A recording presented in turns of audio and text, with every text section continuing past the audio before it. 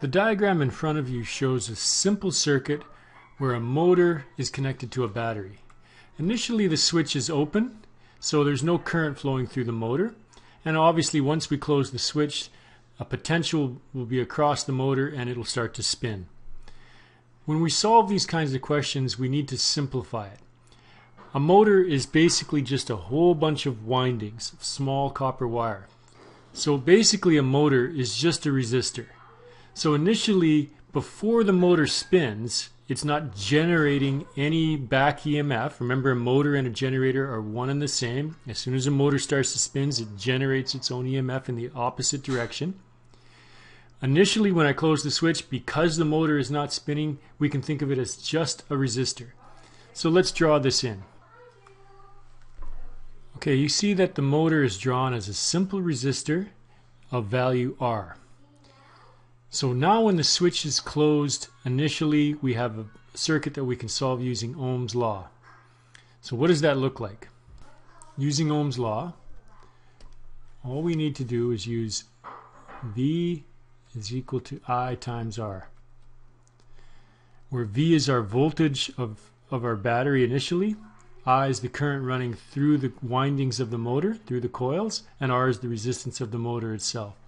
So if I want to solve for the current running through the windings initially before it starts to spin, it's just V divided by R.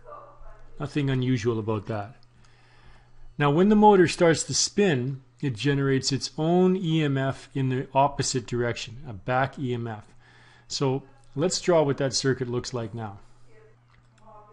We see now that the switch is closed. We're assuming the motor is spinning up to its full potential, and it's now generating its own voltage in the opposite direction, which we're going to call V back.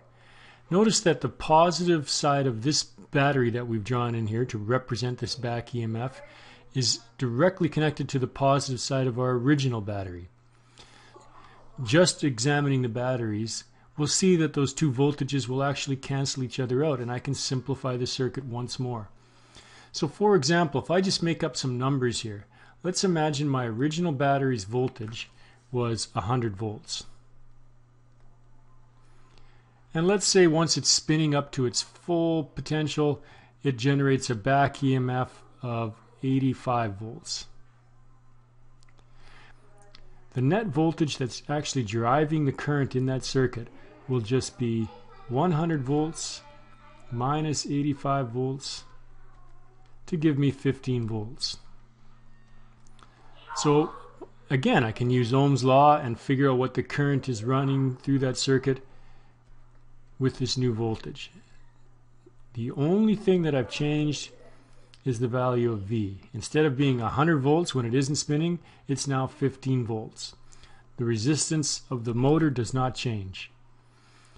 So now let's look at how that actually helps us. Let's finish the question by making up some more numbers. Let's imagine the resistance of the windings of the motor, and they're generally small because it's just wire, is 10 ohms. So initially, my current is 100 volts because it's not spinning. It's just starting up, divided by 10 ohms. And when I do that, I end up getting 10 amps. In the end, once the motor is up to full speed, my net voltage has diminished to 15 volts. My resistance is still 10 ohms, and I end up getting 1.5 amps. So when it's running at full potential, my current is only 1.5 amps, and when it's not spinning, in other words, if I hold the motor or if I just start it up, the current soars to 10 amps. So you can see that there's an advantage to a back EMF. It lowers the overall current flowing through the windings, and current generates heat. So when the motor is left to run freely, there's less current running through the windings and the motor stays cooler.